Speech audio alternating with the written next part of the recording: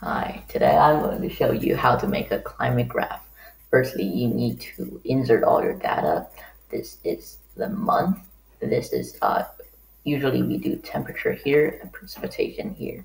Temperature we measure it by Celsius, and precipitation we measure it by millimeters. Always remember to include your units before doing it. Now we click and highlight all the data we've been putting in. Click insert, click chart. You need to wait for a second. See, now you can come here. If it isn't combo chart already, you need to select combo chart. You can hover your mouse over it to see it says combo chart. Select this. Now you go to customize.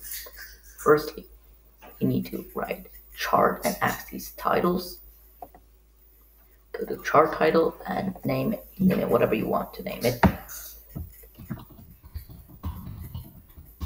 Or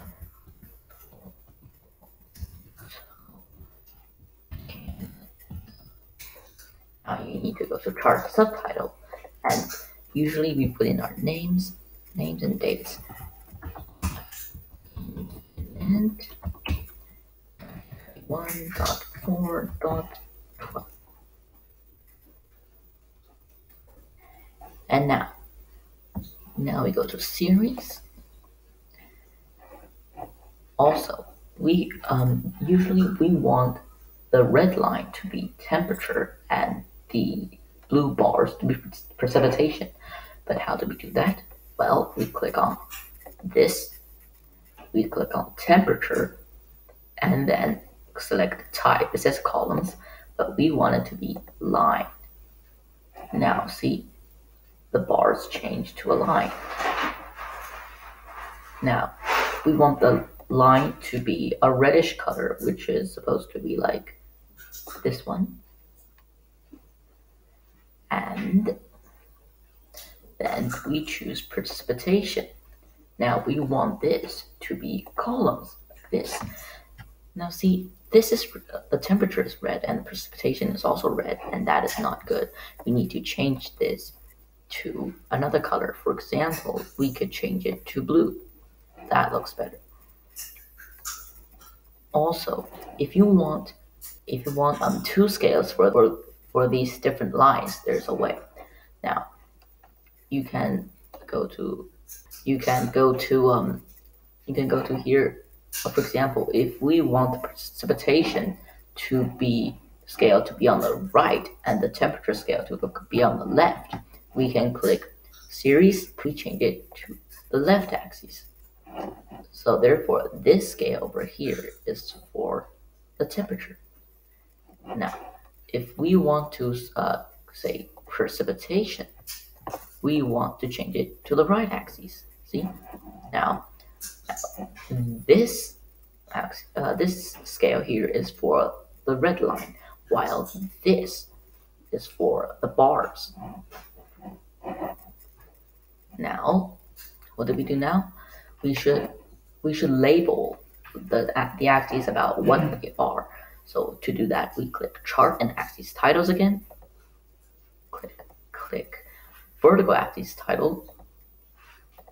Then we put in the information. It is temperature, and here it is. It appears. Now we want to click right vertical axis title to give this a title, which is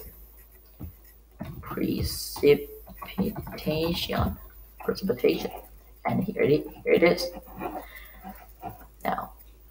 Now some final touch-up points. Notice how this line can see how it's not smooth. If you want it to be smooth, you can click style and smooth and focus on the line. Look what it does. 3, 2, 1. Boom! It becomes smooth.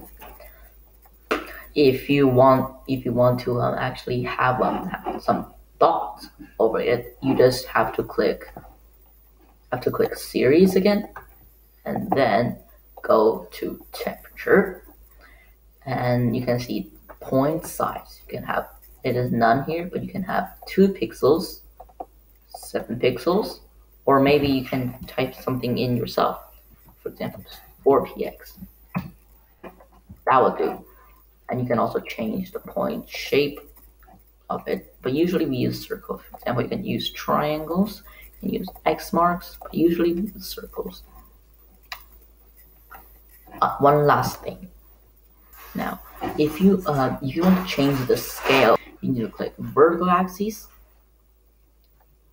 put in the minimum value. It is see it says vertical axis, and usually vertical axis means left vertical axis, which is this one, and this one's for temperature. Usually it is -50 to 250. The precipitation scale, we click right vertical axis, put in the minimum value. Usually we use 0 and 400, like this. Well, it might look a bit foul like this, but sometimes in some places like Amazon, you can have the precipitation rate really high, almost to 400. So that's why we have such a large scale. And now it is basically done. Thank you.